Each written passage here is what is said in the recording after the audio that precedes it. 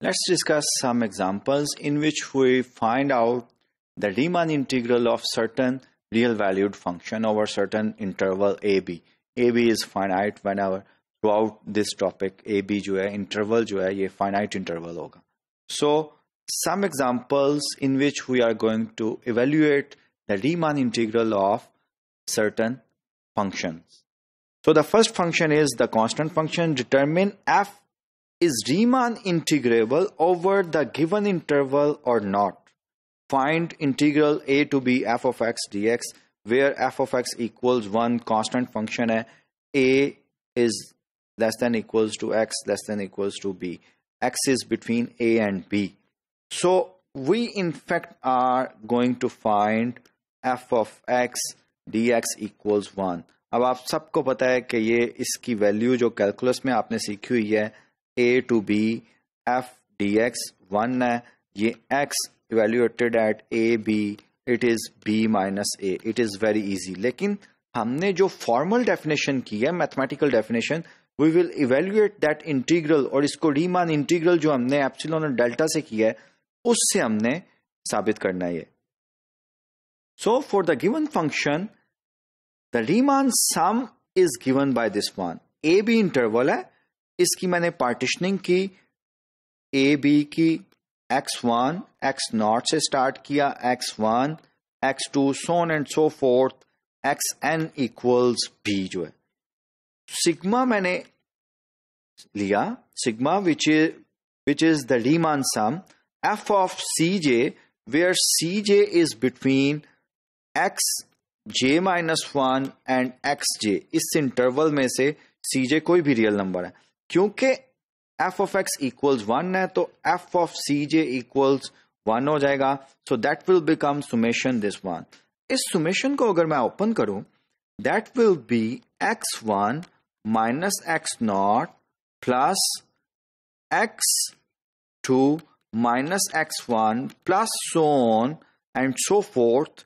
The last term will be second last term पहले लिख लेते हैं n minus 1 के correspond x n minus 1 minus x minus 2 और लास्ट टर्म जो है इसकी क्या होगी x n minus x minus 1. अब आप देखें कि x1 जो है यहाँ पे ये पॉजिटिव है यहाँ पे नेगेटिव है.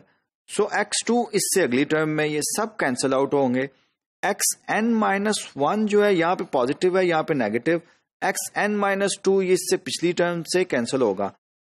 So this some equals minus x not plus x N. अब एक्स एन क्या है हमारा b और एक्स नॉट जो है वो माइनस a है. By that way this sigma the Riemann sum equals b minus a आया है. ये यहाँ पे एक्सप्लेन किया हुआ है. सुमेशन जो है इसको ओपन किया है देन कैंसिलेशन होगी तो we are left with x N and minus x not equals b. अब बाय डेफिनेशन क्या थी रीमान इंटीग्रल की डेफिनेशन हमने ये किया है कि given epsilon greater than 0 sigma minus और this is the candidate sigma minus b minus a less than epsilon होना चाहिए. सो इसको मैं कंसिडर करूंगा और I have to find out partitioning p which is less than delta. So b minus a sigma Riemann sum मैंने evaluate किया वो b minus a ही है. सो in this case are l equals b minus a. ठीक है तो l की जगह मैंने b माइनस a लिखा. सिग्मा मैंने कैलकुलेट किया वो b माइनस a ही आ रहा है. So this is in fact 0. So epsilon greater than 0 होगा तो that will be automatically satisfies. तो डेल्टा इक्वल्स एप्सिलॉन में लूंगा. सो by that this is the function which is integrable. Now consider this one for the function f of x equals x. इसको हम evaluate करते हैं. इसका रीमान सम हमने लिया. रीमान सम किसके इक्वल होता है summation j equals 1 to n f of cj.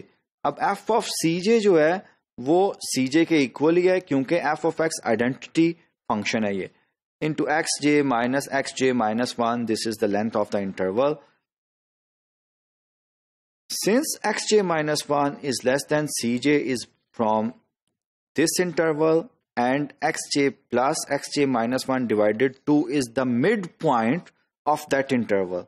So we can write Cj equals the midpoint of that interval, जिसमें से ये है xj -1 और xj, midpoint ये है xj -1 plus xj divided by 2. अब अगर x मेरा इस तरफ होगा या इस तरफ x हो सकता है इस मिड पॉइंट के, तो dj मैंने इस तरह डिफाइन किया है जिसकी एब्सोल्यूट वैल्यू जो है वो इससे छोटी है, और p नॉर्म क्या है, ये तो एक लेंथ है ना इंटरवल की, p norm of course greater या इक्वल होगी. सो dj absolute value equals this one. dj positive होगा if x is from this one, cj is from this one.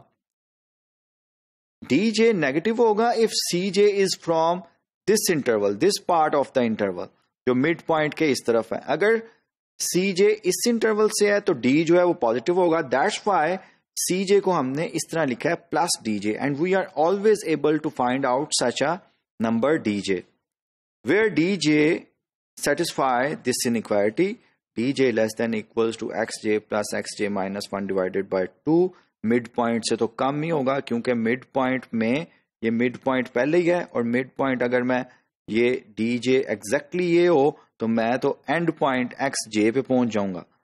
ठीक है, तो ये less than equals to absolute value होगी. अब ये पार्टीशनिंग जो है p की नॉर्म से मुझे पता है कि p की नॉर्म क्या होती है, मैक्सिमम 1 से i n तक जितने भी इंटरवल हैं उनकी मैक्सिमम लेंथ जो है इंटरवल की, xi -1 xi माइनस xi, ये मेरा p की नॉर्म है. So this will be less than और equal to p norm divided by 2. So this is the key concept.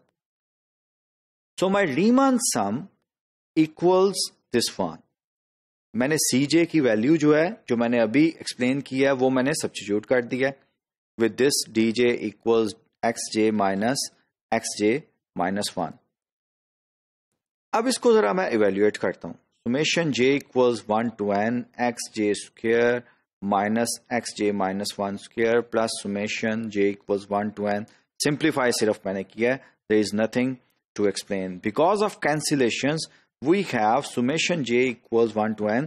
जैसे पहले ही एग्जांपल में कैंसिलेशंस की थी वैसे ही ये अगर आप इस सुमेशन को ओपन करें you will see that you will left with xn minus x not square, और वो xn जो है इक्वल्स b है, x नॉट जो है वो इक्वल्स a है. So this will equals b square minus a square.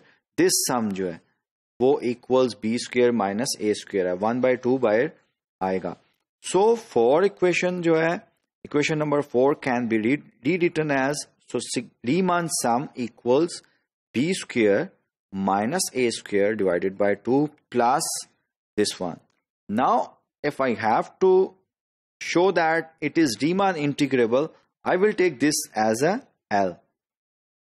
So we are going to consider Riemann sum minus, this is our L, less than equals to summation j equals 1 to n mod of dj x minus x j minus 1. अब ये dj की property से जो हमने inequality develop की थी, p norm divided by 2 summation this one. अब ये वंस अगेन इस सुमेशन को आप ओपन करें, it's value is b minus a. So we have to find out delta such that p norm is less than delta when ever epsilon greater than 0 given है. Sigma minus B square minus ए square over 2 less than epsilon हो. ठीक है, तो हम sigma minus B square minus A square divided by 2 absolute value वो इसके less than और equal to I. This should be less than epsilon. So I will take P norm delta less than delta where delta equals 2 over b minus a. Delta equals 2 over b minus a epsilon अगर मैं रखूं तो that thing will be less than epsilon. So that's what I am going to do. Delta equals 2 epsilon over b minus a. So we have proved that this is in fact L for the Riemann arbitrary Riemann sum, epsilon greater than 0, we are able to find out a delta such that this definition holds. So by definition, the function f of x equals x is Riemann integrable